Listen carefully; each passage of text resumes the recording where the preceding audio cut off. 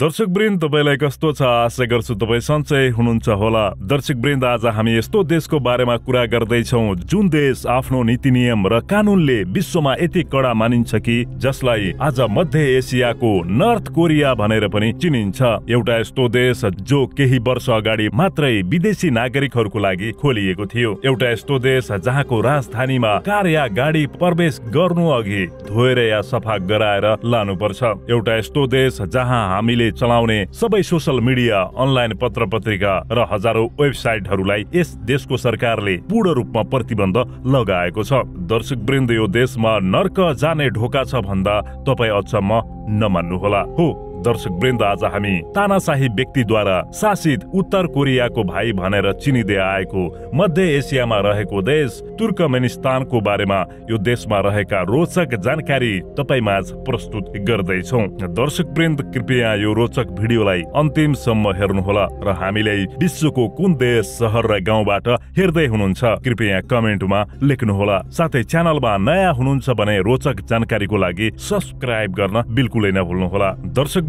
Kazakhstan पछि मध्य एसियाको दोस्रो सबैभन्दा ठूलो भूपरिवेष्टित देश तुर्कमेनिस्तान, पूर्वमा अफगानिस्तान, उत्तरमा उज्बेकिस्तान, उत्तर पश्चिममा कजाकिस्तान, दक्षिणमा इरान साथै पश्चिममा क्यास्पियन सागरसँग यो देशको सिमाना जोडिएको छ। 4,91,210 वर्ग किलोमिटर क्षेत्रफलमा फैलिएको तुर्कमेनिस्तान विश्वको 52औं ठूलो देश हो। तुर्कमेनिस्तानको रोचक कुरा त के छ भने यसको क्षेत्रफलको झण्डै 80% भन्दा बढी जमिन कराकुम मरुभूमिले ढाकिएको छ। 3,50,000 वर्ग किलोमिटर क्षेत्रफलमा तुर्कमेनिस्तानको जमिनमा फैलिएको यो कराकुम मरुभूमि विश्वको 12औं ठूलो मरुभूमि हो। भौगोलिक हिसाबले यो देशको धेरै जसो जमिन बलौटे माटो र चट्टानबाट बनेको छ। क्षेत्रफलको हिसाबले नेपाल भन्दा झण्डै 3 गुणा ठूलो तुर्कमेनिस्तान, जहाँ हाल 74,94,000 भन्दा बढी मानिसहरू यो देशमा बसोबास गर्दै आइरहेका छन्। तुर्कमेनिस्तान मध्य एसियाली देशहरूमा सबैभन्दा कम जनघनत्व भएको देश पनि हो, तर पनि यो देश एसियाको 35औं सबैभन्दा धेरै जनसंख्या भएको देशमा चिनिन्छ।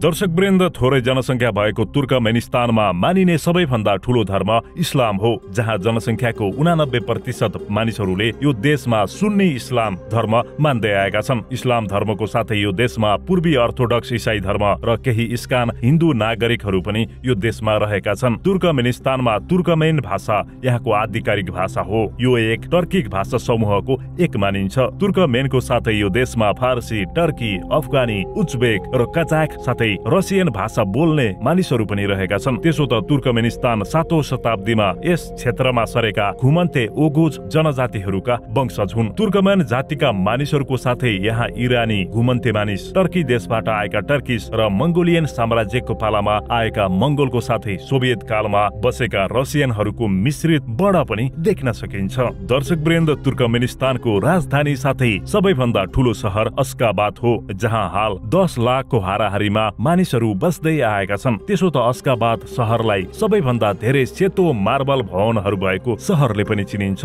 यस सहरमा 543 वटा सेता मार्बलबाट बनेका भवनहरू रहेका छन्। फराकिला सडक, सेतो इटालियन मार्बलबाट सिंगारिएका सबै घर घामको चम्किलो प्रकाशले सेतो सहरमा परिणत हुन्छ। यसलाई गिनिज वर्ल्ड रेकर्डमा पनि दर्ता गरिएको छ। तपाईलाई जानकारी दिउँ कि यो राजधानी मध्य एसियाको सबैभन्दा महँगो राजधानीमा पनि चिनिन्छ। भनिन्छ राजधानी अश्गाबातमा हरेक सामान बाहिरी दुनिया भन्दा 5 गुणा महँगो हुने गर्छ। यो सहर धनाढ्य तुर्कमेन सरकारी कर्मचारीहरूको लागि मात्र हो। महँगो सहर अश्गाबातको साथै यो देशमा तुर्कमेनिबाद, टासोगुज र बाल्कनबाद जस्ता ठूला सहरहरू पनि रहेका छन्। दर्शकवृन्द, तुर्कमेनिस्तान जसलाई हाल मध्य एसियाको उत्तर कोरिया भनेर पनि चिनिन्छ हो। दर्शकवृन्द, तपाईले सही सुन्नुभयो। तुर्कमेनिस्तान हाल एक दमनकारी अधिनायकवादी राज्य हो, जहाँ राजनीतिक अधिकार र नागरिक स्वतन्त्रतालाई पूर्ण रूपमा अस्वीकार गरिएको छ। यहाँको सरकारद्वारा यो देशमा बस्ने अल्पसंख्यक जनताहरूप्रति गरिने दुर्व्यवहार, प्रेस र धार्मिक स्वतन्त्रतामा लगाइएको रोक साथै देशको कमजोर मानवाधिकारको लागि यो देशलाई विश्वमाझ व्यापक आलोचना गरिँदै आइएको छ। दर्शकवृन्द, तुर्कमेनिस्तान सन् 1925 देखि सन् 1991 सम्म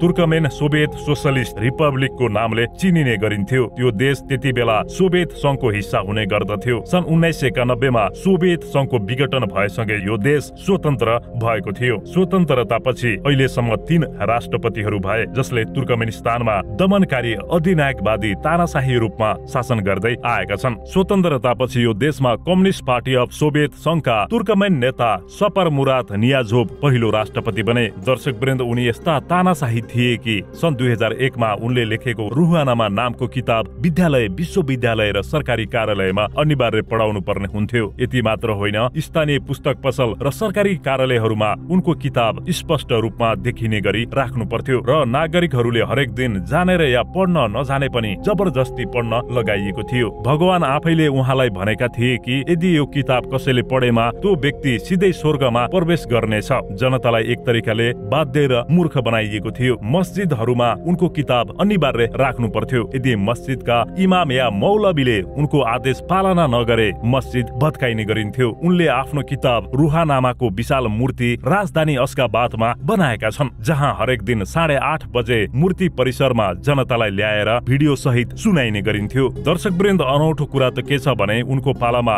ड्राइभिङ लाइसेन्सको लागि ड्राइभिङ सम्बन्धी ज्ञान नभए पनि यदि उनको किताब रुहानामाबाट सोधिएका प्रश्नहरूको जवाफ दिएमा ड्राइभिङ लाइसेन्स दिने गरिन्थ्यो। यदि जवाफ दिन सकिएन भने ड्राइभिङ लाइसेन्सको लागि फेल गरिन्थ्यो। उनकै पालामा तुर्कमेनिस्तानमा 70 वर्ष नागेका वृद्धले मात्र लामो दारी राख्न पाउने नियम बनाइयो, जुन नियम अहिलेसम्म चल्दै आएको छ। कस्तो अचम्मको कुरा, यहाँ जवान पुरुषहरूले आफ्नो मर्जीले दारी पाल्न या लामो कपाल बनाउन पूर्ण प्रतिबन्ध गरिएको छ। यस्ता अनौठा नियम बनाउने र आफूलाई जीवनभर तुर्कमेनिस्तानको शासक भनेर घोषणा गरेका सपरमुरात नियाजोभको सन् 2006 मा हृदयघातका कारण मृत्यु भयो। उनको मृत्युपछि सपरमुरातका उत्तराधिकारीको रूपमा रहेका तत्कालीन उप प्रधानमन्त्री गुरबाङ्गुली बर्दिमुख मेधोभले यो देशको शासन सत्ता सम्हालेका थिए। दर्शकवृन्द, उनको पालामा यो देशमा कालो रङका कारहरूमा प्रतिबन्ध लगाइयो किनकि उनलाई कालो रङ अशुभ मानिएको थियो, जुन नियम आज पनि विद्यमान रहेको छ। यदि कार या गाडी कालो भएमा वा कालो रङको देखिएमा सेतो रङ लगाउनु पर्छ।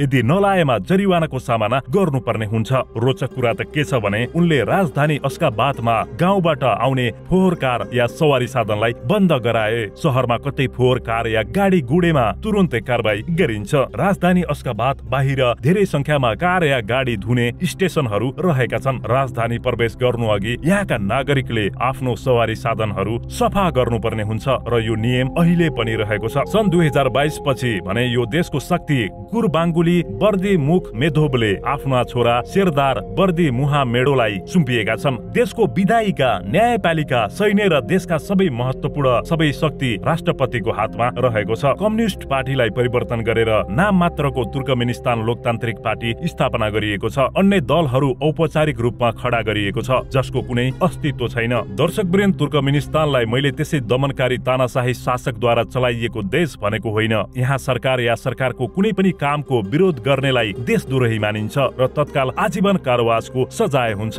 जहाँ इन्टरनेट, सामाजिक सञ्जाल, व्हाट्सएप, टेलिग्राम र युट्युब सहित फेसबुक, ट्विटर र इन्स्टाग्राम लगायतका अधिकांश सामाजिक सञ्जालहरूलाई प्रतिबन्ध लगाइएको छ भने हजारौं वेबसाइटहरू यस भूमिमा अहिले पनि चल्दैनन्। यो कुरा थाहा पाएर तपाईलाई अचम्म लाग्ला। यहाँका नागरिकले यदि सोशल मिडिया चलाउनको लागि VPN को प्रयोग गरेको थाहा भएमा कडा सजायको भागीदार हुनु पर्दछ। इन्टरनेट धेरै महँगो छ, केही राज्य स्तरका व्यक्तिले मात्र प्रयोग गर्छन्। सामान्य नागरिकको लागि इन्टरनेट स्पिड धेरै नै स्लो छ। यदि इन्टरनेट भए पनि धेरै निगरानीका साथ इन्टरनेट सेन्सर लगाइएको छ। इन्टरनेट सेन्सर गरिएका देशहरूमा यो देश उत्तर कोरिया र इरिट्रिया पछि तेस्रो स्थानमा आउने गर्छ। दर्शकवृन्द, तुर्कमेनिस्तानलाई विश्वकै कम भ्रमण गरिने देशमा पनि चिनिन्छ। त्यसो त तुर्कमेनिस्तान सरकारले पर्यटनलाई खासै महत्त्व दिँदैन। त्यसो त यो देशमा पुग्नको लागि पनि पर्यटकहरूसँग अनावश्यक संवाद धेरै गरिन्छ। धेरै प्रक्रिया पूरा गरेपछि मात्र यो देशले भिसा दिने गर्छ। रोचक कुरा त के छ भने तुर्कमेनिस्तान एयरलाइन्सको टिकट जो कोही व्यक्तिले पाउन गाह्रो छ।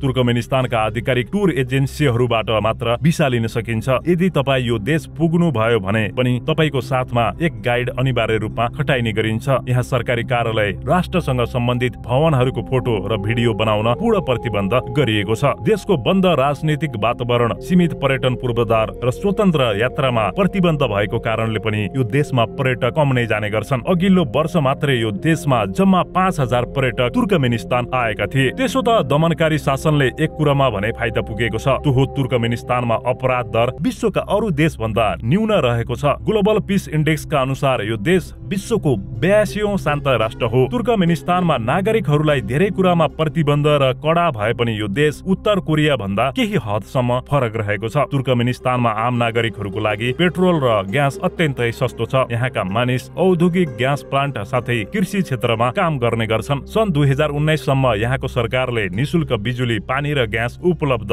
गराएको थियो। देशमा साक्षरतालाई धेरै महत्व बनाइएको छ। हरेक बालबालिका विद्यालय अनिवार्य जानुपर्छ। देशको इस्लामिक जरा धेरै शताब्दी पुरानो भए पनि यो देश एक धर्मनिरपेक्ष देश हो। त्यसैले तुर्कमन महिलाहरूले कहिले अनुहार छोप्न आवश्यक छैन। तर पनि यहाँका नागरिकहरू स्वतन्त्र छैनन्। अझै पनि महिलाहरूको लागि टाइट फिटिङ कपडा लगाउन, मेकअप गर्न, कपाल रंगाउन प्रतिबन्ध गरिएको छ। आफू साथ पैसा भए पनि यहाँका नागरिक आफूले मनपर्ने देश भ्रमण गर्न सक्दैनन्, जान दिइदैन। आफूलाई चाहिएका विदेशी ब्रान्ड सामानहरू विदेशबाट मगाउन र पाउन गाह्रो छ। रोचक कुरा त के छ भने तुर्कमेनिस्तानमा कार्यरत पत्रकारहरूलाई यहाँको सरकारले विदेश जान पूर्ण रूपमा प्रतिबन्ध लगाएको छ। दर्शकवृन्द, तुर्कमेनिस्तान एक उच्च मध्यम आय भएको देश हो। देशको मुख्य अर्थतन्त्र पेट्रोलियम र ग्यासमा निर्भर रहेको छ। तुर्कमेनिस्तान साउदी अरब पछि विश्वको 6औं धेरै ग्यास भण्डार भएको देश पनि हो। साथै पेट्रोलियम भण्डारमा यो देश विश्वको 34औं स्थानमा रहेको छ। हाल यो देशले अफगानिस्तान हुँदै चीनसम्म ग्यास लाइन बनाएर बेच्दै आएको पनि छ भने धेरै मात्रामा कपास, गहुँ, कपडाको उत्पादनको लागि पनि यो देश चिनिन्छ।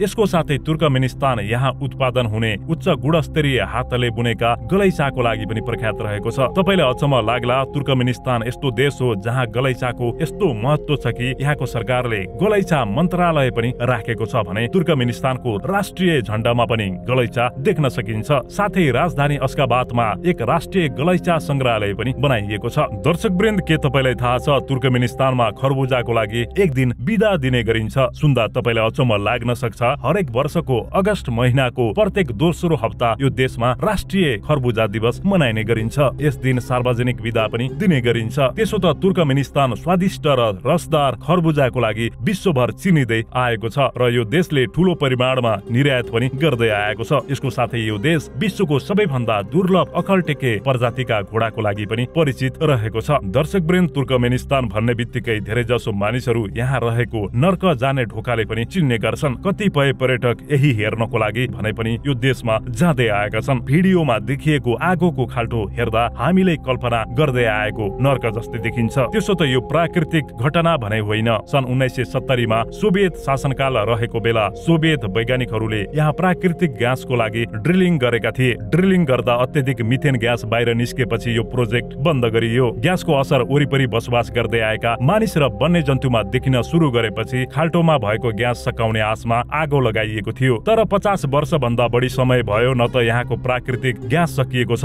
न त यहाँको आगो नै। दर्शकवृन्द, तुर्कमेनिस्तानको बारेमा बनाइएको यो भिडियो कस्तो लाग्यो कृपया कमेन्टमा लेख्नुहोला। साथै रोचक जानकारीको लागि च्यानलसँग जोडिनुहोला।